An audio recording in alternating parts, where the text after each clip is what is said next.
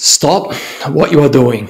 What if I told you that the entire internet, as we know, it is built on a lie? A fragile house of cards controlled by a handful of companies. Amazon, Google, Microsoft, they hold the keys to everything. Your data, your applications, my applications, and our whole entire digital life.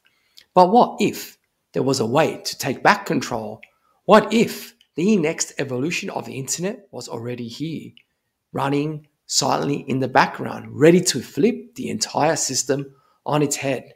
This isn't a theory, it exists. And the governments or corporations that depend on the old way of doing things are in for a massive shock. Stay with me, because what I'm about to reveal will change how you see the entire digital world forever. Let's send it. It's me, Domenico, again, and today we're talking about the Internet Computer, or ICP. And no, this isn't just another altcoin trying to pump and dump. This is a fundamental reimagining of what the internet can be.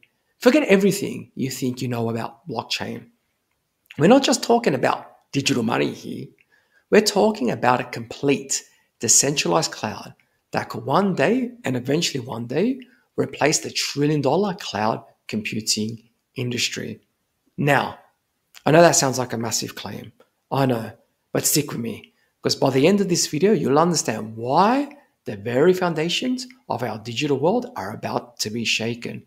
And more importantly, you'll see the opportunity that most people are sleeping on.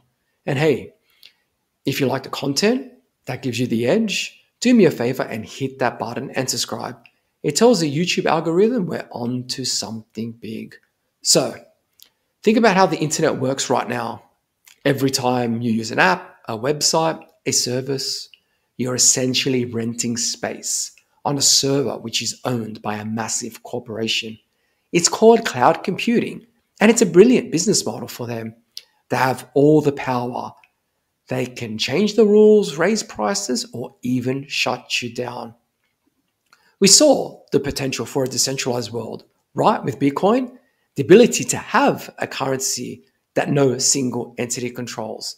Then came Ethereum, which introduced smart contracts, allowing us to build applications on the blockchain. But even with these incredible innovations, there were still huge problems. Most of these decentralized apps, they were still running on their front end and storing their data on centralized servers like Amazon Web Services, Microsoft Azure, or Google, just to name a few. It was like putting a decentralized engine in a car built and owned by the old guard. This is a critical flaw. There's no two ways about that almost no one talks about in the cryptosphere. But a team of some of the brightest minds in cryptography and computer science, led by Dominic Williams and the Definitive Foundation, saw these problems years ago. They asked a revolutionary question. What if we could build an internet that was truly decentralized from top to bottom, and an internet that runs entirely on the blockchain itself? And that's exactly what ICP has done. It's the world's first sovereign compute layer that's fully decentralized on blockchain. Now, I know that sounds like a bunch of jargon, so let's break it down. Imagine the internet like a giant global computer. Right now, that computer is owned by a few powerful landlords. If you want to run an app, you have to pay them rent. And also, you must follow their rules. ICP is completely different. It is a public computer that nobody owns and everyone can use. And it's created by a network of independent data centers all over the world. This means that for the first time, you can build and run software directly on the internet itself without needing to go through a big tech company. This is what running entirely on-chain means. It's not just the transactions, it's the entire application.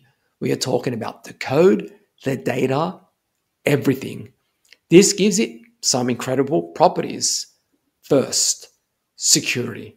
Because it's on a decentralized network, it's incredibly resistant to hacks and cyber attacks. Think of it like trying to rob a bank that exists in thousands of places at once. near impossible. Second, sovereignty. For governments or large companies, this is an absolute game changer. They can build digital service without relying on foreign cloud providers. This means they have full control over their own data and infrastructure. It's absolute digital independence. And third, predictable cost. With traditional cloud services, your bills can be unpredictable, and they are, and grow over time. ICP is designed to have a more stable, predictable cost structure, which is huge for long-term planning and budgeting. Think of it like this. Most blockchains are like calculators. They can handle transactions, sure, but ICP is like a full-blown world-sized computer that can run complex applications at scale. And we're talking about Web 2 speed. Okay, so what does this mean for you and me? Why is this a massive opportunity right now? Because the world is waking up to the fact that our current digital infrastructure is vulnerable. We're seeing more and more of a push for digital sovereignty. Nations and massive companies are realizing they can't have their critical infrastructure controlled by a few external corporations. This isn't just a niche crypto thing anymore. This is about the future of national security, global enterprise, and the whole internet itself. We're talking about citizen services. We're talking about like government services, chain management, Internet of Things grids, secure identity systems like national identities, all running on a truly decentralized network. And with the world getting more bifurcated, these systems are getting more fragile, and obviously these important services are getting more vulnerable by the day. So while everyone else is distracted by the latest meme coin fad, the smart money, and I mean the very smart money, is looking at the fundamental infrastructure that will power the next generation of the web. The growth in ICP in its ecosystem is real, with developers building everything from social media platforms to enterprise level systems entirely on chain. Now, let me be clear. This is not financial advice. You have to do your own research. But what I want you to do is start thinking differently. Look past the short-term price charts and see the bigger picture. I know people always say, what's your price prediction? Where is the price going? I don't care where the price is going. If I want to find something that's going to pump quicker, I will find that. I'm a professional trader. I know where price is going to go most of the time. But ICP is a medium, long-term proposition because you need to understand the problem that ICP is solving. It is a problem that affects every single person, every single company, every single government that uses the internet. Because what? The whole world uses the internet. This is a wake-up call. The infrastructure of tomorrow is not some far-off dream. It's already here and it's functional. And you worry about short-term price or short-term price predictions, while other projects are still struggling with basic scalability and security. ICP is engineered for the long haul, built by world-class cryptographers and computer scientists. Think about the sheer scale of cloud computing market. We're talking trillions of dollars by 2030, and ICP is the only project positioned to build a decentralized cloud alternative, and it is the only solution. What happens when a small fraction of that market shifts over? And it will big time. And if you want to obviously know about cloud in more details, follow Bobby O at Cloud Foundation on X, and he goes really in depth down the rabbit hole of cloud. It's massive. You know, the network is growing. The technology is proven. There's no two ways about that. And the need for sovereign cloud compute layer has never been more obvious. The combination of real growth, finite supply of ICP tokens points to one thing, an inevitable supply and demand shock. There's two ways about that. It's inevitable, but obviously we don't know exactly when. This is your chance to be early, to get in before the institutions inevitably do, before the governments, before the world at large finally wake up. That's only a matter of time. Do your own research, not financial advice. So I want to hear from you. Let me know in the comments below. Do you think the future of the internet will be centralized or decentralized? I believe it will be a hybrid model, mixed between both. So, and that obviously will be ICP playing a big role, Regardless, it is inevitable. And what are your thoughts on ICP?